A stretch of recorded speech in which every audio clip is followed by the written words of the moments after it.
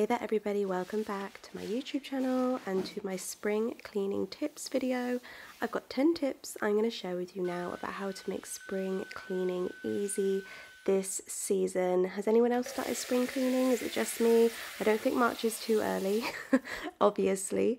The first tip I'm going to share is damp dusting. This is so easy because all you need is water and a little damp dusting sponge like this one here. This one is made by Scrub Daddy, but there are so many that you can get.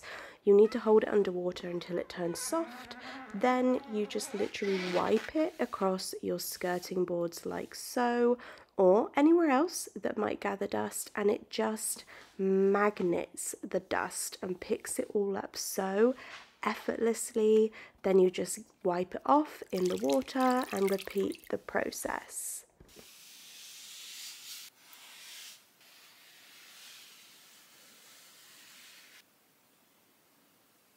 It's a super satisfying job to do, a really effective way to dust the house, and also so simple because it's just water, no chemicals, no nothing like that. And as you can see from my sponge, it's very, very effective. I also love doing it on my stairs, on the side bits here. It picks up so much. I actually felt a bit sick when I saw this sponge, to be honest with you, and even more sick when I poured the water down the toilet, which you're about to have the pleasure of seeing.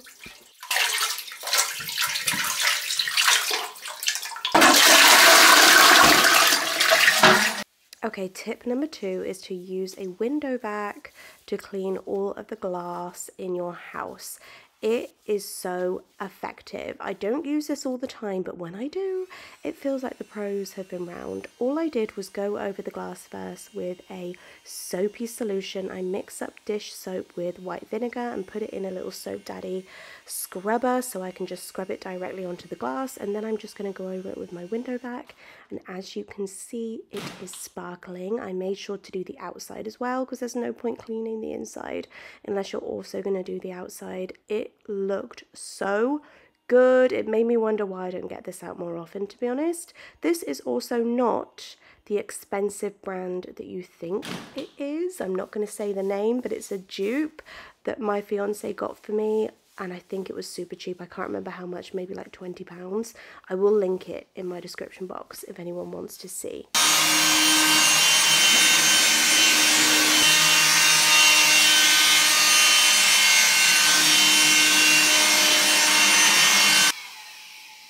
And here is the results of my glass cleaning. Again, I feel physically sick. I'm going to pour this down the toilet and I never want to see it again.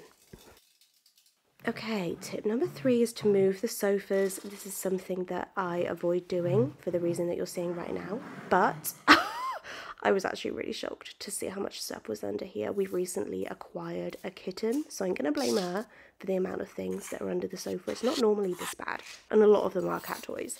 The first thing I'm going to do is remove all of the objects so that I have a clear space. I'm using a Flash bicarb soda spray. I love this spray so much. And I'm going to clean under the sofa by hand. It's most thorough if I use my hand, so I'm just going to give it a good scrub so that it's super clean, and I'm going to go over it with my vacuum before I put the sofa back.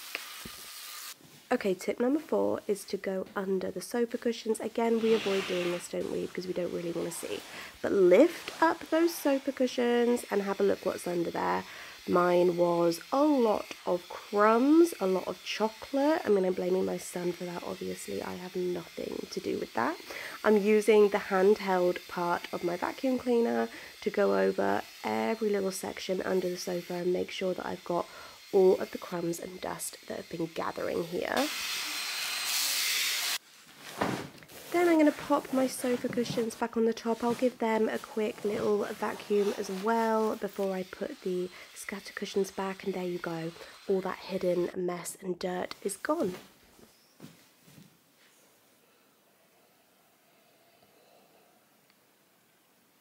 Okay, number 5 is to do a quick cobweb hunt. My favourite way to do this is using my Flash dust magnet, and this one is my favorite because it's extendable. It extends so far, so you can reach into those hard to reach places. I go over photo frames, I go up in corners, I get in all those little nooks and crannies that spiders love to live. I do this relatively often and I still find loads of cobwebs every time. You wouldn't believe how quickly spiders can get in and make their little homes in those little corners, and it freaks me out, so the quicker I get rid of them, the better.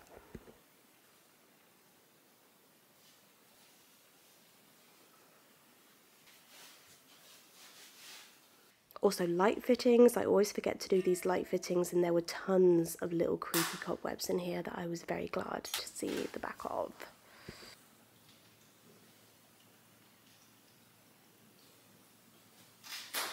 Okay, on to number 6, and I'm going to do a limescale purge. Use Viacal. Your life will change. It is a miracle product. Spray it all over your chrome in your bathroom like this. If it's covered in water rings and watermarks like mine is, I literally left it on for 2 minutes.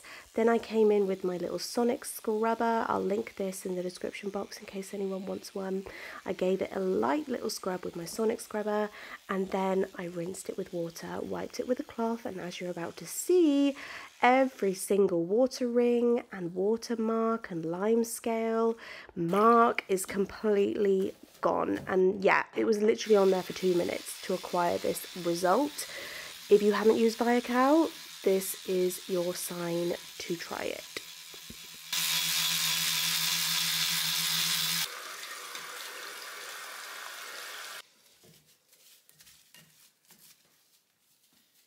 Okay, number 7 is to vacuum the mattresses. We all forget to do this. I'm guilty of it as well, but I'm going to go around the house and do all of them, starting in the spare room here because this is new, so I was excited to vacuum up anything I could possibly find on here. And even though this mattress was new, it still had loads of like fluff and things, I guess, from where it's just been made. So I was happy to vacuum all of that up. And now I'm going to move on to number 8, which is to wash the duvets. Did you know that you can wash your duvet at home? This is a large and filthy feather duvet, and I'm going to make it into a little sausage shape like this, and it will fit into my washing machine. I mean, I can't guarantee that yours will fit into yours, but I'm telling you that mine fits into mine. I'm going to pop in some fabric softener, some scent boosters so that it smells amazing, and a washing tab, and I'm going to wash this duvet.